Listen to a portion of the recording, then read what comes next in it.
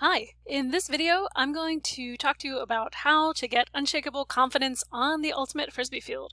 And this will work for you even if you've already read all the books on mental toughness training. So I want you to think back to your most recent important ultimate game. How did you feel during that game? Were you excited and were you eager to get on the field and show off your skills? Or were you more nervous than you wanted to be? Did you want to be the one that was responsible for the outcome of the game or of certain plays? Or were you secretly hoping that someone else on the team would take over, make the big play, help turn things around, or take the hard matchup on the field? The sad truth is, if you're not confidently wanting to be on the field or near the disc when the pressure's on in an important game, then you're actually being a liability to your team when it matters most. Confidence is hugely important in your ability to execute, and you can tell about your confidence and how you feel about these certain things. Do you want the big matchups in high-pressure games? What if you could play confidently all the time? And what if you could be dependable when your team needed you most? Might that have made a difference in your most recent season? And then just how would you feel as a player and your ability to express your skills? So what if you could play with confidence, no matter who's watching, no matter what the situation is, high pressure or not, and improve your ultimate game in just 15 minutes a day, even if you can't get to the gym or the field right now? Is this something that would be exciting to you? Hopefully the answer is yes. Just quick intro to myself, in case you're not familiar with me. My name is Melissa Whitmer, and I started the Ultimate Athlete Project, which many people are familiar with for its fitness programs, because I was a far better athlete in my 30s than I was in my 20s, and then that became the basis of the program that I built for others. So I've helped thousands of athletes reach their athletic potential. And the reason that the Ultimate Athlete Project works so well is that we really rely on science and best practices. We are not into fads, fitness fads, just really focused on the science. And then lately I've been coaching more intermediate and elite level athletes that are looking to level up their ultimate game, and but using not just fitness but other stuff. Anyway, about my programs, common refrain is that there's better results than I thought possible with less effort than I expected, and that's also something that applies to all our programs. It's going to apply to this confidence thing that we're talking about here too. So in the athletes that I've coached about confidence issues and leveling up their Frisbee games, here's just some quick things that have happened. So one client would have described herself as a basket case, basically, when it came to how she was thinking about herself and her confidence. And then after we worked together, she said, I played much more confidently under pressure. I mean, it was night and day results. Another client said, I would not have considered myself very good on D, but got put on the D line by the team, not his choice. And then after working together, I got my first layout D. I can get clean blocks on a regular basis, even if I don't understand where they're coming from. Another client, I had imposter syndrome issues, affected me on and off the field. And after working together, during a call, said, if you would have told me a few months ago that I'd be working out consistently 6 days a week, I would have thought you were crazy. So, you know, that last one may not seem related to the first one, but I think it's important in how our brains think about ourselves as athletes or not determines whether we're actually working out or not. So what exactly are we doing? Again, we're using science and best practice with the most powerful training tool we have. And it's something that most of us carry with us wherever we go. Even if you happen to end up in quarantine in a closet with just a laptop and your cat, you can do this training, because we were talking about mental training using the brain. And so just quick lesson. So our brain kind of has two parts. So it has sort of the part on the top or in the front, and it's kind of described as the conscious part of the brain. Sometimes I'll call it the verbal brain. It does things on purpose. It's where we do conscious thinking and deciding. It's very logical, and it's a verbal, so it can explain what it knows in words. And then we've got the other part of the brain. It's kind of in the back or in the bottom. And this is really the brain that controls everything in sports. So it does things on autopilot. So it controls habits. And it controls motor skills learning and execution. It's the thing that's connected to our motor neural pathways. And it controls habits and belief systems, It's nonverbal, so it can't tell you what it knows. You can't have total conscious awareness of what your nonverbal brain knows. And the nonverbal brain is the part that really does control everything in sports, because it also controls fast decision making based on pattern recognition, which is really what Frisbee game IQ is all about. And this is important for confidence because, again, it's where our belief systems lie. It's where our beliefs about ourselves are.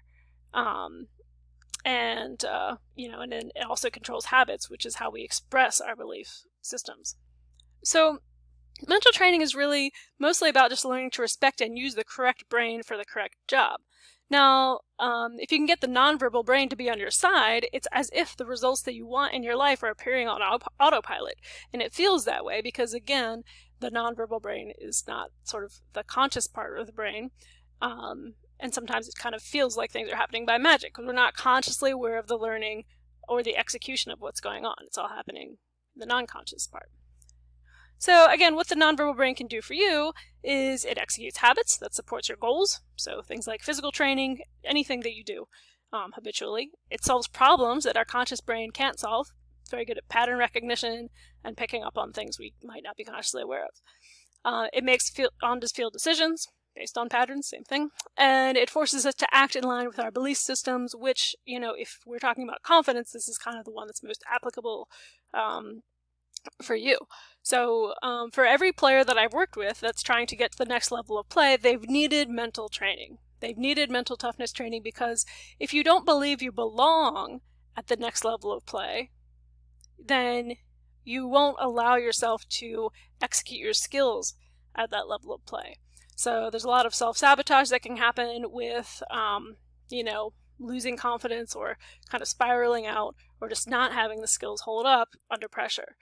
And that's related to the nonverbal brain and how it thinks about itself or you.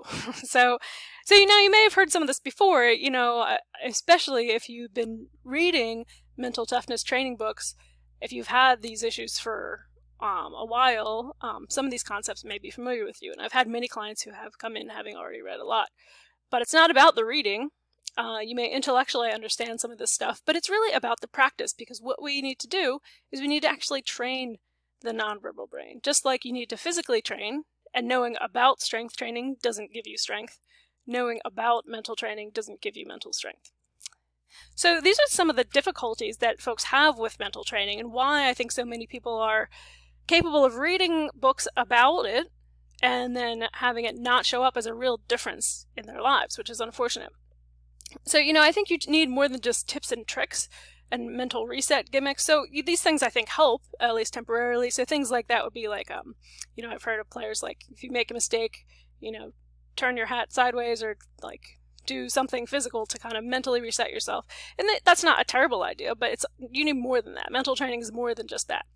And I think sometimes some of the popular conception of mental training, or even in books, the topics seem to be about distracting the nonverbal brain or ignoring the nonverbal brain or trying to combat our feelings, things like that. And that method doesn't really work as well. So the other difficulty with mental training is that because we're dealing with a nonverbal brain which can't tell you what it's thinking about or what it knows, it's challenging to know in your own brain what your nonverbal brain is doing.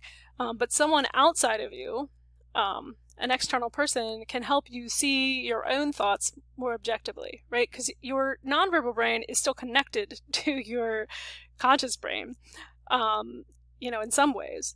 And so sometimes we think that whatever the nonverbal brain is thinking, that's just absolutely, that's like reality. It becomes our reality. Someone outside of us can kind of help us realize where we are thinking about things in ways that are not as helpful or useful, and can help us see the error in our own thinking better than we can ourselves because we're too close. And then also mental rewiring takes time. So if you can't see, or if you can't form a habit of mental training, you're not going to see the big results, right? So you can use some of those small tips and tricks to get you some results, but you're not going to see the really big shifts that are necessary, especially if you're trying to do things like be a player that's reliable in high pressure situations, or make a higher level team, or earn your like starting spot on the field. If you're trying to make big shifts, you want to have a habit of mental training to support you as you do that.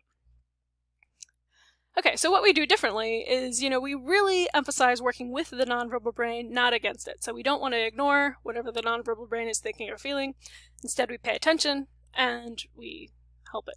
So, so we do more than just coping mechanisms to deal with nonverbal brain things. This would also, like, negative self-talk is a big one here. That is kind of verbal, but it's coming from the nonverbal brain belief system. So we don't ignore that. We become more aware of it. And we get the nonverbal brain kind of on our side. And so again, that's how the results come. They feel like they come without thinking.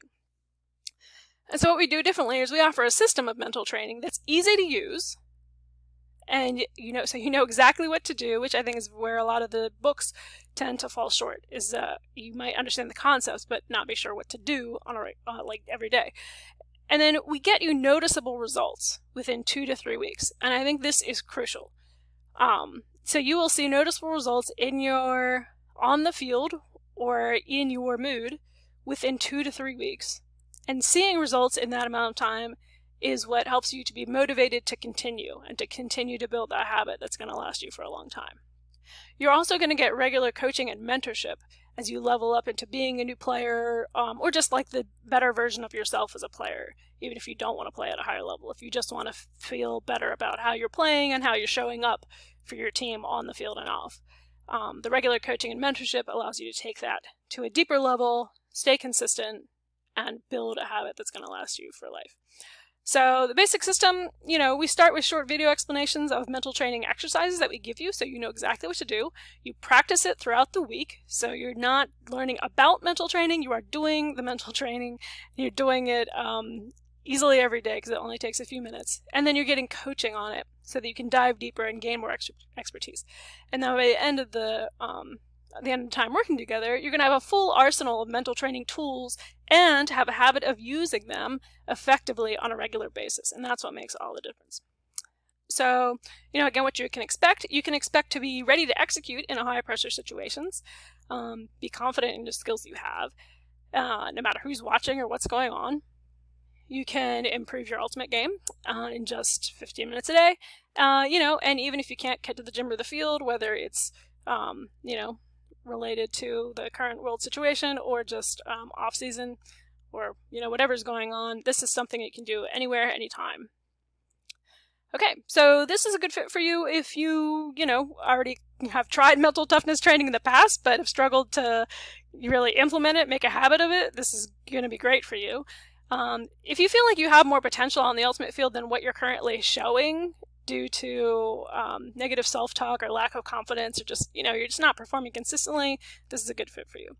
And if you want to feel more confident in high-pressure situations and be a reliable teammate when it matters most, this is definitely a good fit for you. So if this is something you want, the next step for you is to book a call, and you can do that from the button on this page. And then on the call, I'm just going to learn a lot more about you as an individual and your goals in your current situation, just to see where you're at and see if I can help you. And I'll answer any questions you have about the program. I can also describe some of these things in more detail and explain some of the concepts if you want. And if it seems like a good fit, then we'll take the next steps in working together and help you build that unshakable confidence that you were looking for, along with much, much more. So yeah, that's it. Book a call, and I will see you there.